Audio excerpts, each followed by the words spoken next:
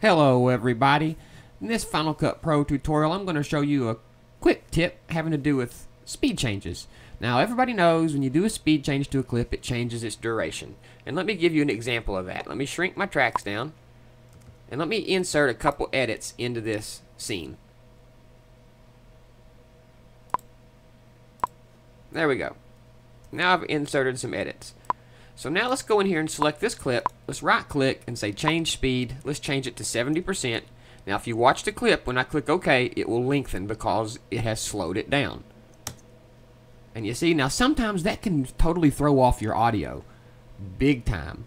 And you know, you really can't use audio on a slow mode clip anyway unless it's, dialogue. Because if the dialogue is used, it's going to have to be slowed down as well to match along to lip sync with the video. So usually when you have a slow-mo scene, there's usually music over it or there's narration over it or something like that. Or it's done for comedy and it shows the guy talking really slow, But most of the time on a slow-mo clip, you're not going to have a normal speed audio match up or lip sync with a slow-mo clip. It's just not possible. So instead of changing the speed of your clip and having it lengthen your timeline and throwing off the audio of your whole entire sequence from that point forward, because as you noticed it pushed everything past or everything after that clip down in the timeline, and that would have totally threw off our audio if we had audio in our timeline as well. Luckily I don't. So let me undo that. Now how could we change the speed of that clip without changing its duration? Because sometimes it's better to cut off the end of a clip than it is to actually change the duration of your sequence.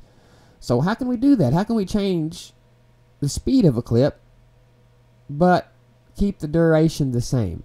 Well, that's where match frame comes in. Okay, so what you want to do is you're going to park your playhead on the frame that you want to start your frame change. Your speed change. Okay, and after you have your playhead parked where you want it, go up to view.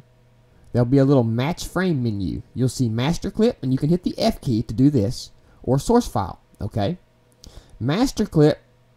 Well, let's go ahead and do source file because that's what I like to use the most. I'm going to say source file, and boom. As you notice, now both these frames are the same. Now let me explain.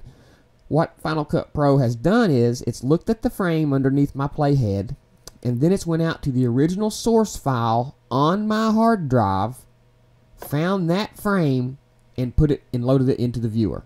Okay, it's went to the actual source file, hence the name source file.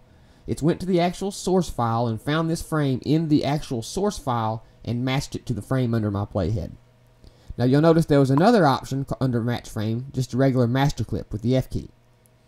Well, that is also will match the frame, but it don't go out to the source file on your hard drive. It goes to the clip in your browser. If I would have hit the F key and just used master clip, this is my master clip, it would have just looked at the frame under my playhead. It would have went back to the media browser here and found the clip that it needed and found the frame inside the clip inside the browser.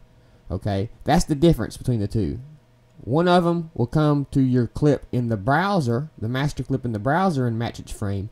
And another one will go out to the actual source file on the hard drive and match frame.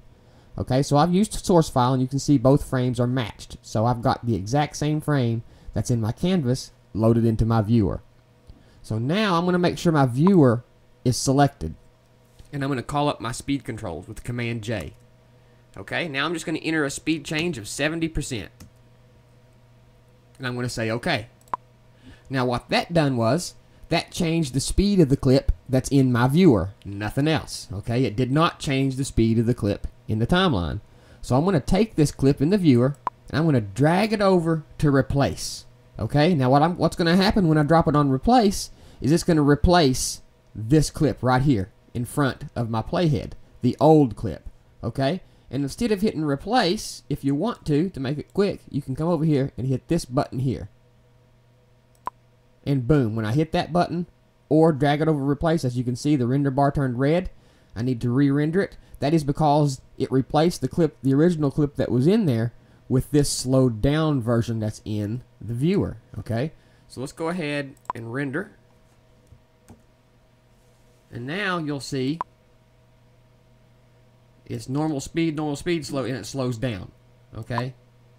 You really couldn't tell much about it because it's such a short clip. Let me see if I can do this one more time. Now there's a big long clip here. I want to insert a couple edits. Like so. Let's go to this clip. Let's go to this one here. This frame right there. We'll go to that frame right there. View. Match frame. Source file. Boom. Call up the speed changes. Let's make it 60%. Hit our replace edit button. Boom. It replaces that clip, but it stays the same. Let me render. Now, as you'll see, the clip is 60% like last time, but the duration hasn't changed. And now the truck is coming. Boom. Slows to slow motion. Okay, you got it? So, as you can see, 60%, the duration of the clip hasn't changed. I really hope you guys have learned something from this little match frame maneuver, because I tell you what, I use it a whole heck of a lot. I really honestly do. And it's something that once you get used to using it, that I really don't, I think that you'll be calling upon it a whole lot. So you see how fast I matched that frame there while I was talking. Coming in, boom, really slow. And when you render it out, everything should look okay.